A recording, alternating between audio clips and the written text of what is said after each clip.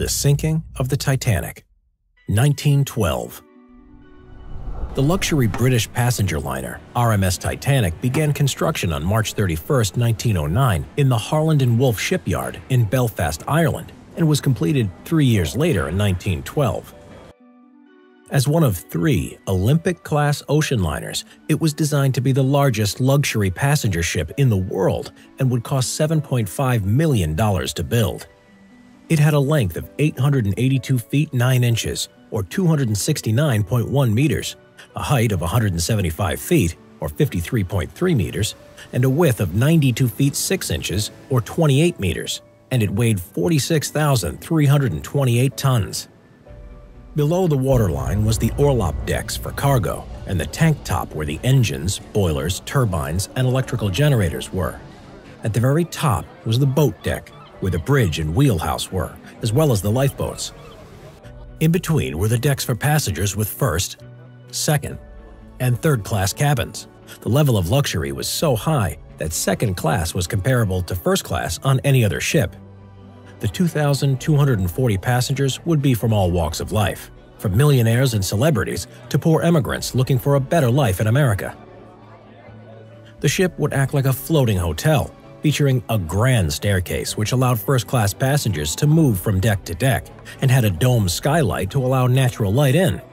The ship also featured a gymnasium, dining saloons, a reading room, a barber shop, a squash court, a Turkish bath, and a swimming pool. The ship carried 20 out of a possible 64 lifeboats. Therefore, there were only enough for half the ship's population. However, this was within legal requirements.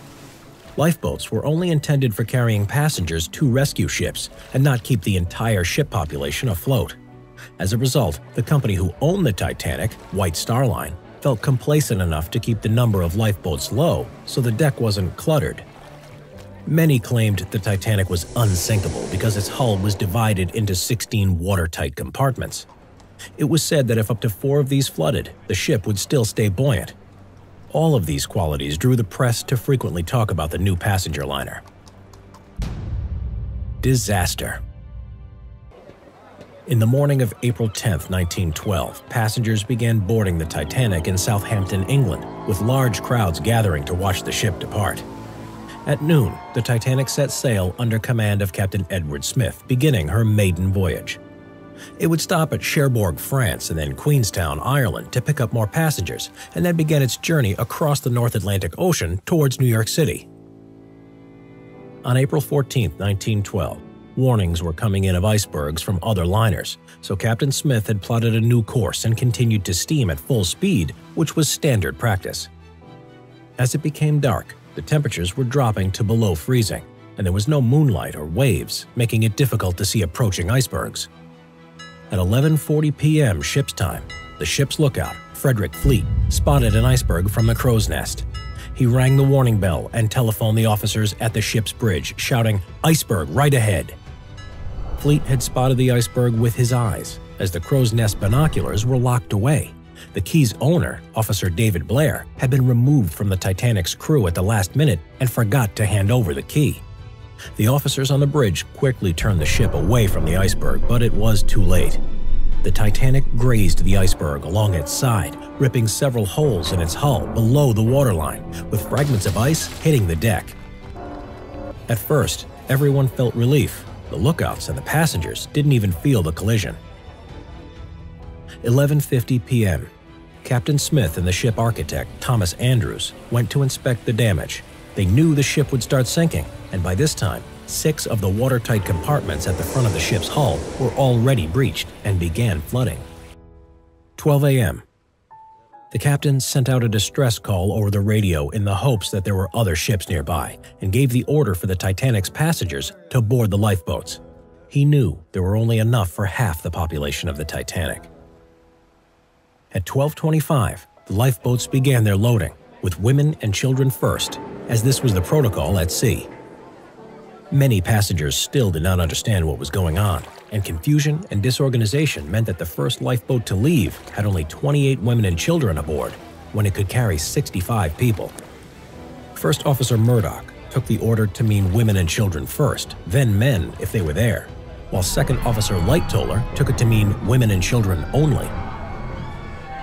The Carpathia, which was 58 miles away, heard the distress call and began sailing towards the sinking Titanic to rescue the passengers. Distress flares were shot into the sky to help locate the sinking Titanic. By 1 a.m., with the lower decks flooding, the bow of the ship began to sink below the water's surface. Water was pouring in 15 times faster than it could be pumped out, which was not helped by the fact that many of the passengers had left their portholes open. The unsupported stern and its propellers rose out of the water into the air. Panic and chaos set in as lifeboats were running out. Some people pushed their way to the lifeboats, while others accepted their fate and stayed behind or gave up their spots to more vulnerable passengers.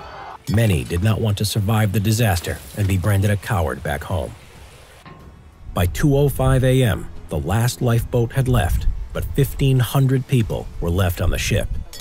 The deck was now at a steep height, and many passengers fell into the freezing, icy waters.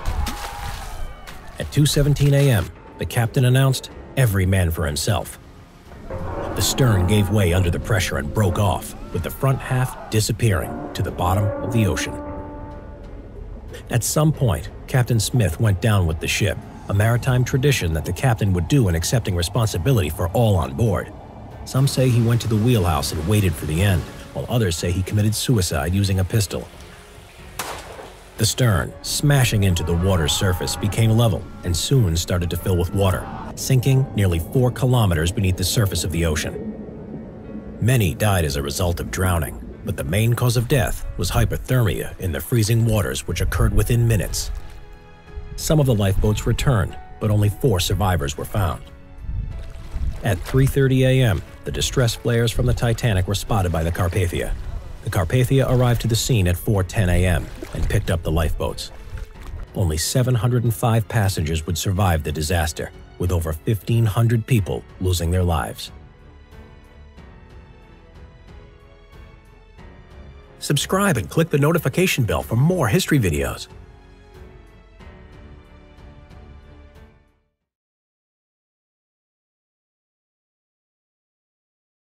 Thank you guys for all your support on the Simple History YouTube channel. If you enjoy it, please consider visiting our Patreon page. There, you can show us your support for the channel by donating and make a huge difference in what we're able to create for you. Plus, you can get early access on upcoming videos.